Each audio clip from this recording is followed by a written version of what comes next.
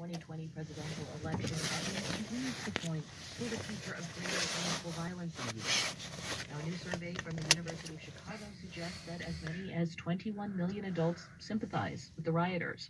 NPR's Odette Youssef covers domestic extremism. That's a big camp. Welcome back to the program. Thank you. How is this movement described in the study? Well, Audie, the 21 million sits at the Venn diagram intersection of two beliefs. First, the lie that the election was stolen and that President Biden is an illegitimate president. And second, that using force to restore former President Trump to the White House is justified.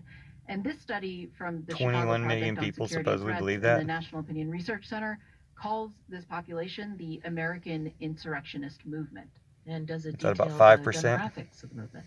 Yeah, the profile of the average person here is that they're a late millennial or Gen Xer living in an urban or suburban place where their political and ideological beliefs aren't popular and who may kind of feel under siege. But what really separates them, Audie, from the rest of the body politic in the U.S. is that they appear to believe in a conspiracy theory called the Great Replacement. This is the University of Chicago's Robert Pace.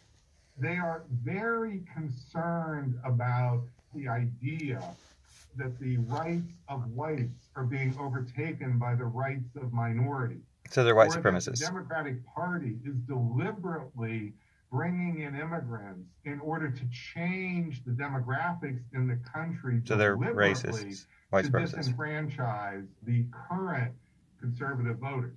You know, Audie, the Great Replacement conspiracy theory has existed on the fringe for years, but now we're seeing it increasingly in mainstream American discourse. How mainstream, and what are the implications?